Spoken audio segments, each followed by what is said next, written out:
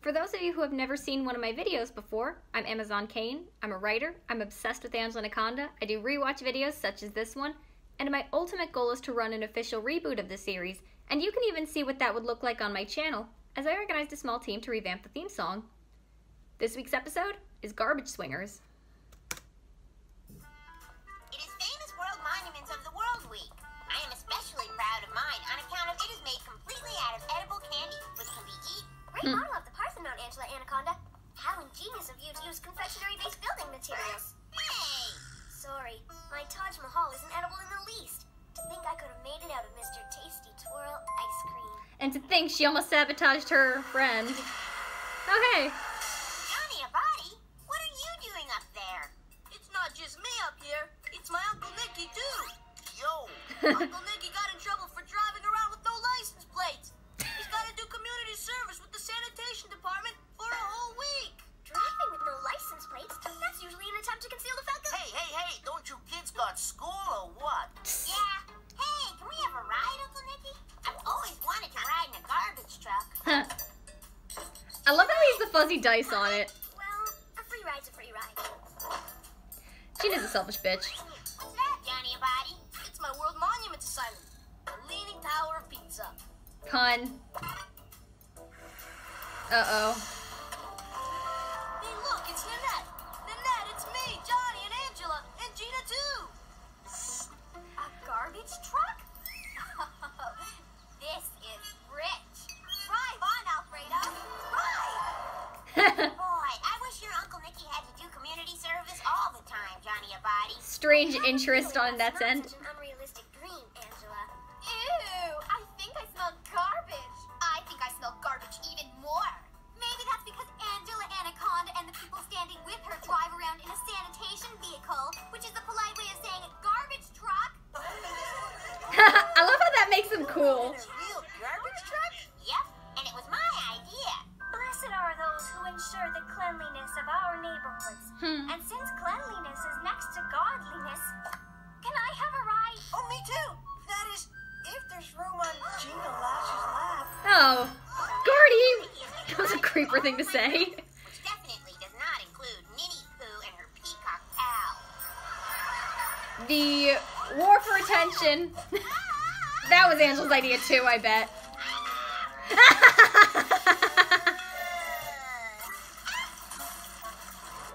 Today, Uncle Nicky's even letting us help him. Normally I'd say something like that at the end of the episode. All the great garbage people throw out in their garbage. Ooh, dumpster diving. Wow, a deflated football. And it's signed by Derek Anaconda. Hey, that's your brother.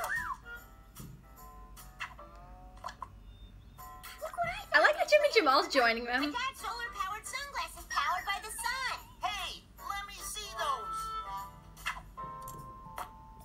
Yikes. Ooh, looking good, Nico. You might want to sanitize those first. Howdy, my perfectly good fish-shaped sleeping bag. Think my mom was trying to throw it out on account of it smells like feet? Come on, I got work to do around here.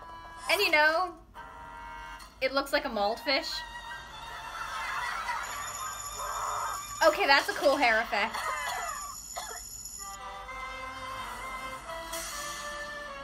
No need to be so cruel to Nanette there. But then there'd be no show if there wasn't cruelty. Don't mind us. We're just going through your trash. Out of my way, kids. I got this one. What is he doing? Apparently trying to make some sort of impression. The male bend and snap. They're all right. Hey, this is good smelling stuff.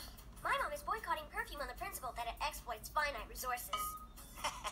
I wish you'd exploit my finite resources.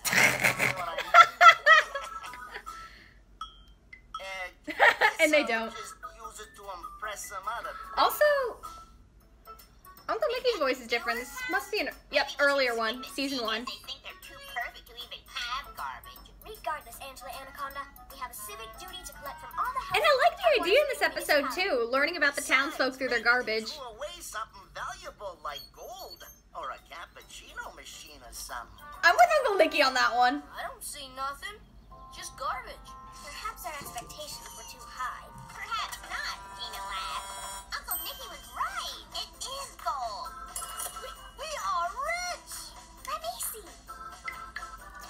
gold-plated. It's just one of Mrs. Brink's Stellar Student Star pins.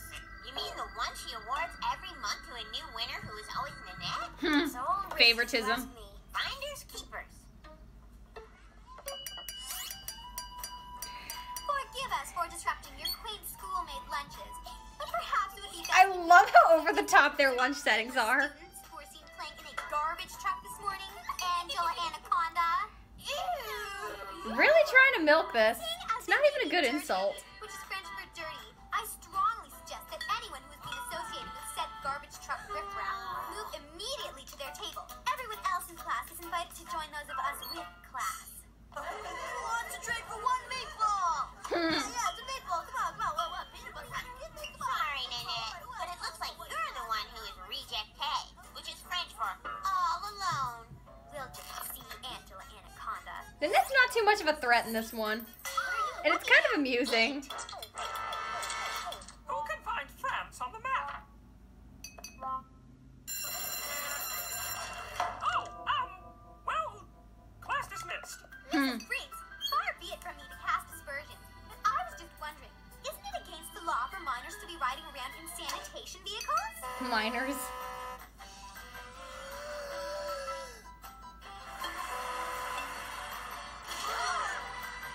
Nanette's so jealous. Hey, out of my way, lady. I'm Mrs. Brinks. Mrs. Brinks? I didn't do nothing. Well, Nicholas Fancy Pants Abati. I should have known. Step off that truck this instant, you hoodlum. You should be ashamed. Wow. Uncle Nicky cannot catch a break. Due to 1 week of community service. Actually, Mrs. Briggs, I believe some of the How much power does Nanette actually have in this? seeing as it was her idea. Angela Anaconda, come down here at once. As for you, I intend to report you to the sanitation department and put an end to these foolhardy joyrides. I guess you'll just have to ride to school like a normal, clean person, Angela Anna Garbage. Okay, Nanette's a little more of a threat, but ruining their fun for jealousy. Not only is Angela littering, she's mixing recyclables with regular trash. I'll recycle Oh my God. Nanette manure since she is so squeaky clean. Okay, this is a perfect time for the revenge fantasy. Oh, trash. Look at the grimy roses you have trapped in my waterlogged cow. Angela Kind of like the anti-enchanted. greatest of community servicers. You will bathe. Also, the idea that Nanette wears a bathing cap, Lucky for you. a swim cap to take a bath. I am here. Ridiculous. You up. Sorry, there is no more room up front. Guess Also, I'll have to ride in the back visual of style in this the revenge trash. fantasy is awesome. Nin. Help me, you will holler. Don't worry your family, okay? We would certainly refuse to let you become refuse. Glad we Whoa, trash compactor, very violent. I will tell you. Ah, shame on you, Ninny Poo. You know you're not supposed to litter? I love Angela's mustache there. So now we are at the Parthenon, and it is important to keep our world beautiful and garbage-free. And so, I wish you a fond au revoir, which is French for good riddance to bad rubbish.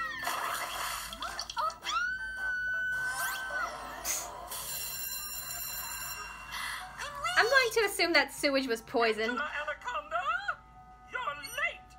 I would send you straight to the principal if it weren't for your outstanding World Monument project. What? I just love the peppermint columns. And did you see the nougat Athena statue inside? Ooh, looks good enough to eat. Mrs. Brinks, are you sure that you want to eat something Bribery. carted around in a garbage truck? Thank you for that reminder, Nanette.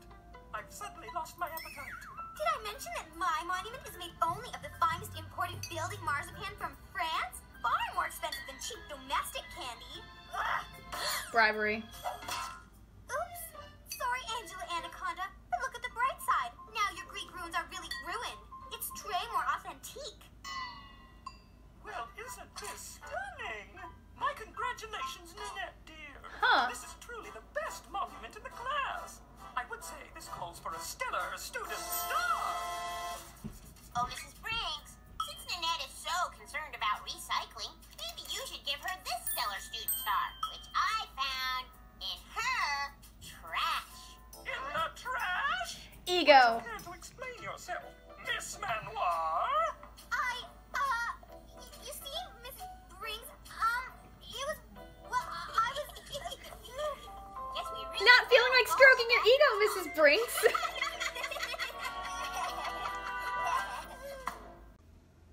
This was a cute episode.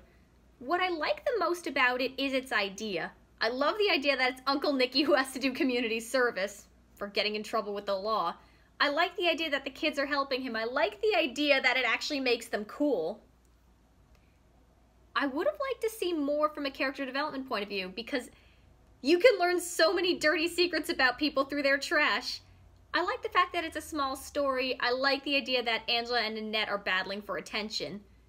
With that being said, there are some flaws. The biggest thing is the pacing, and that means the speed that the story is told.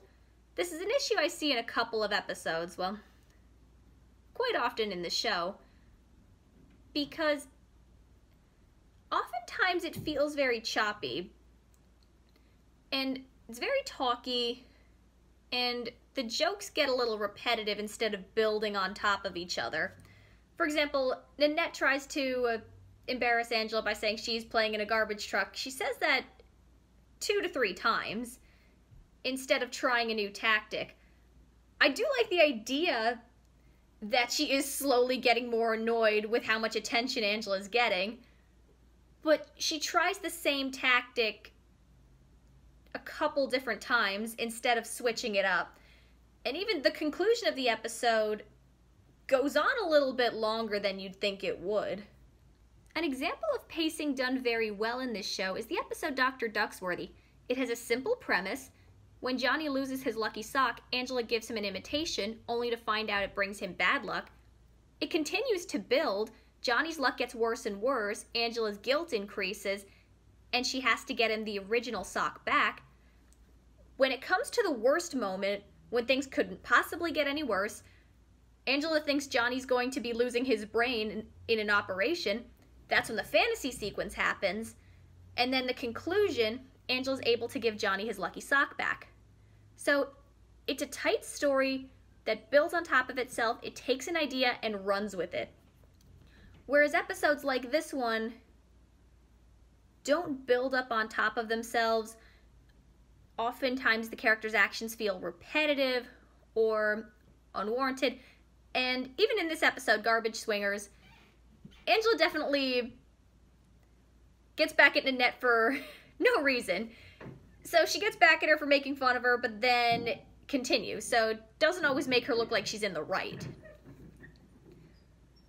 And it doesn't... Lesser episodes tend to meander a little bit. Or a lot. This one, not so much. This one has a tight idea, but the execution meanders a little bit. But again, it is a good idea, and it can be done. It can be done well, and it can be done with a ton of fun.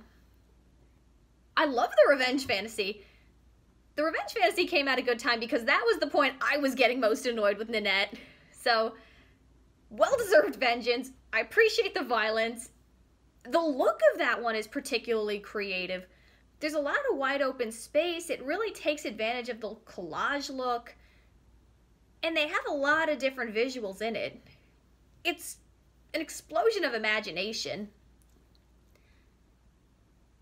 Yeah, it is also a very talk-heavy episode, too. And that's something that's also noticeable in the show, particularly in the earlier episodes. And this is a season 1 episode. The production order must have been different because Gordy's not even... He's there, but he's not really with the friend group yet, even though earlier episodes did establish that. So, production does happen out of order in a lot of cases. I still love him. He's a great character.